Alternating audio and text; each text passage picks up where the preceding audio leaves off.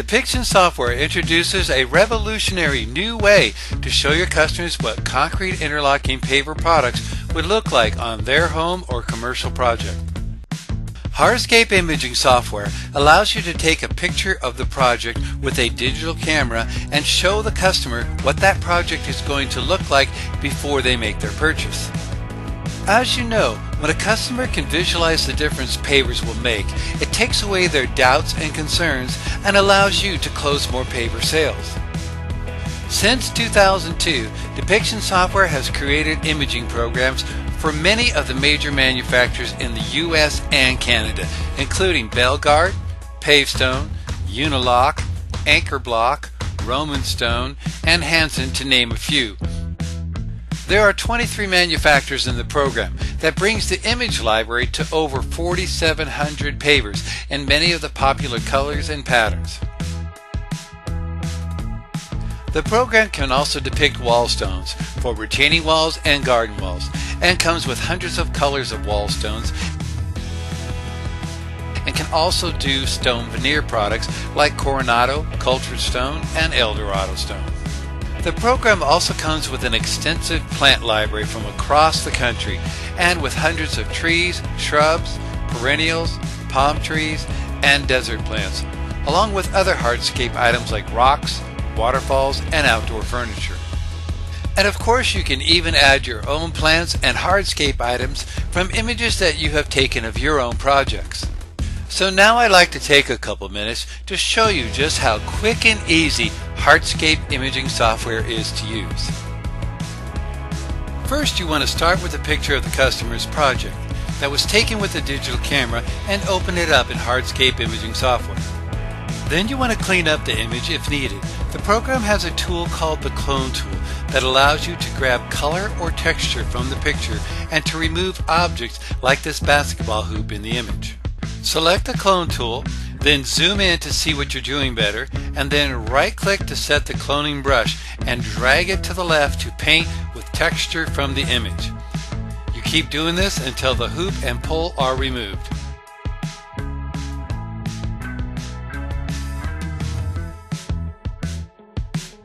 Now you want to tell the program where you would like to place pavers. In this case, I want to place pavers in the driveway area. You would accomplish this by using the drawing tools. Simply click points on the edge of the driveway with your mouse until you get back to the beginning and close the polygon automatically. It turns gray, indicating that you're finished. Then click on the Hardscape Library button to bring up the perspective menu. The paver library has over 4,700 colors and patterns available.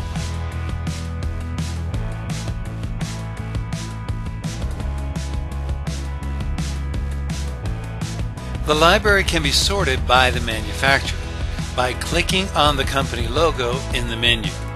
Now it only shows products from the Anchor Block manufacturer. Then you can sort within the manufacturer by color or pattern. We're going to select on the basket weave pattern to narrow down the view to just Holland Stone in basket weave.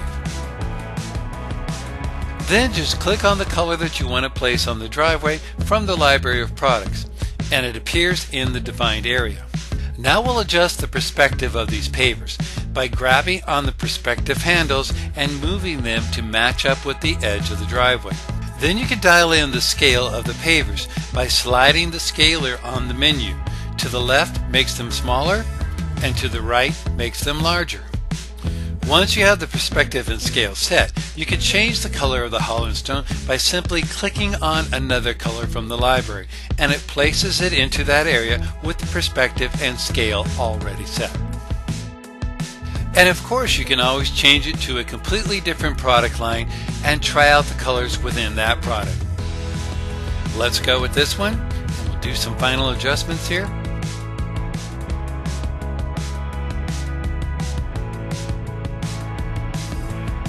Now let's place some Soldier Course pavers as a border along the edges of this driveway. We'll use the drawing tools to draw in where we want the Soldier Course border to be. Once we have it drawn in, we'll select Soldier Course from the patterns. Now we can see all the products available in that pattern. We'll select on the charcoal color from the library and adjust the perspective. And like the driveway, you can now experiment with different colors.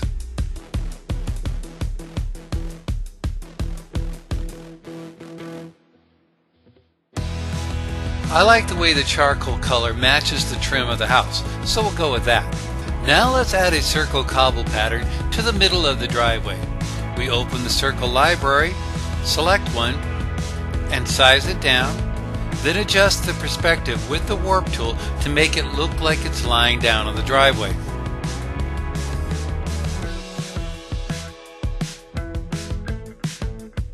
You can always change the color of the circle by clicking and dragging other colors from the library and dropping them on the existing circle. It automatically sizes and warps them to match what you've already done. Now let's add a circular sitting area in the front yard and extend the walkway with pavers. To do that, we go back to the drawing tools and draw in the area.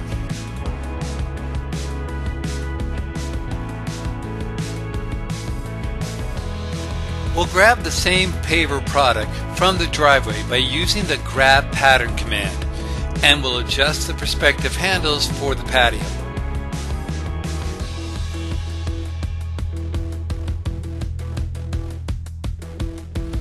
Then send the new area to the back so that we have a neat line at the soldier course border, saving us a little time. Now you see the sitting area is drawn over the tree, so I'm going to zoom in and just cut that area over the tree to remove it. And now it looks like it's behind the tree.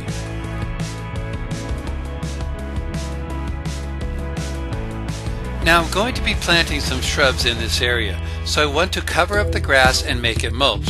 So again, I use the drawing tools and draw in the area using the circle tool. Then zoom in and edit the points along the sidewalk.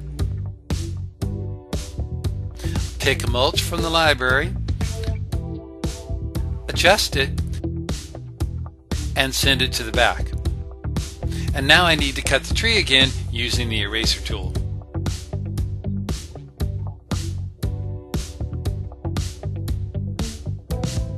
Now I'm ready to place some plants in the image. The program also comes with a plant library with thousands of plants from many zones across North America. All the plants are listed by their botanical names in alphabetical order. I'm looking for an agapanthus here. To place plants in the image, double-click on it in the library to bring it up on the screen, and then size it down and place it where you want it. It's that simple. Now let's duplicate these plants that are sized down by using the duplicate command.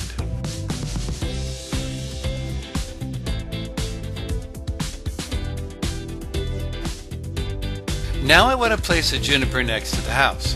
So I'll bring up the juniper library and select the one I want.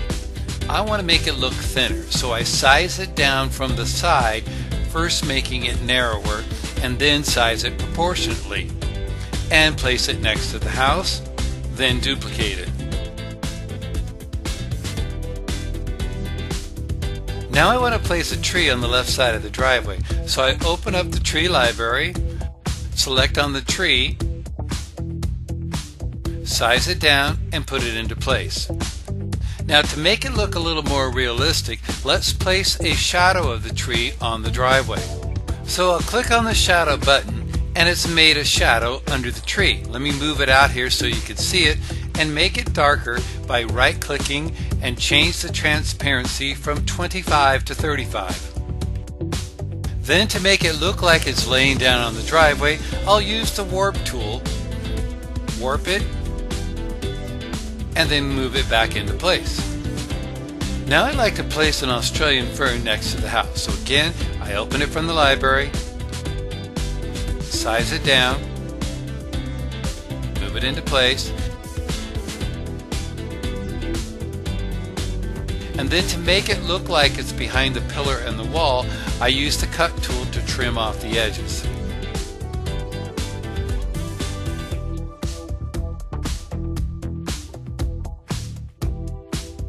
I'd like to place a rock here behind the agapanthus to demonstrate the layer feature. We'll open the rock library, find the rock that we want, and bring it to the screen. Size it down, and place it where I want it. Now to make it look like it's behind the plant, I just drop it down one layer, and now the plant is on the top layer above the rock. Now I'd like to demonstrate a quick trick to draw with flowers right here in front of the house. So I'll bring up some impatiens, and I'll place it over here. Then I'll use the eraser tool and crop out all of the impatiens. So now I can draw in the plants where I want them along the walkway by right-clicking and unerasing. And as you can see, landscaping does add a little more color and curb appeal to the image, and it only took a couple minutes. Let's add a few final touch extras to the image. I want to call out the product that I used on the driveway and place it on the image. So I'll select on the driveway, click on the pattern library icon, then click on Stamp It. You see it displays the manufacturer, color, product, and pattern used in the image. Of course, this text can be edited and moved anywhere on the screen.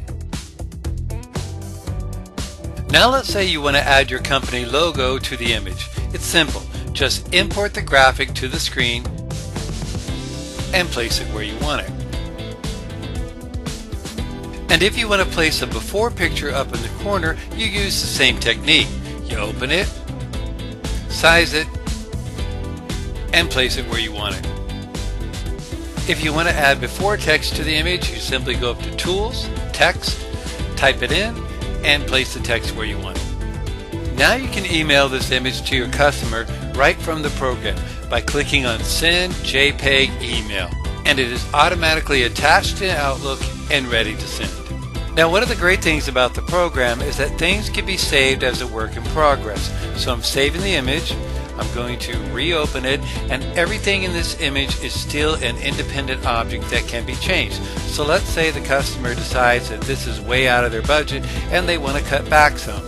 So I just start selecting things they want to remove and press the delete key, and they're taken out of the image. Now let's say that they want to change the driveway to a cheaper paver also, so we'll go back to the original Holland Stone in charcoal gray. And now we have a new image to present.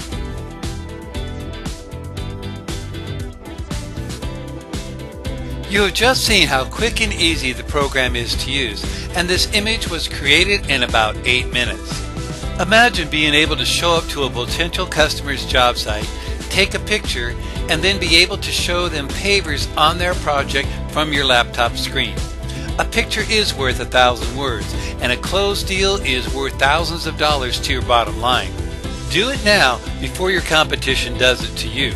And if you are concerned about how you're going to learn the program, Hardscape imaging software comes with training movies for every command and tutorials that will walk you through the process of creating an image from start to finish. Hardscape imaging software has thousands of satisfied customers all across North America. So make sure that you browse our website and check out our Facebook page to see photo galleries of images created in Hardscape imaging. And you can watch some of the tutorial training movies for more details if you wish. Contact Hardscape imaging software today and find out how you could get a copy so that you can start selling more interlocking pavers faster and easier.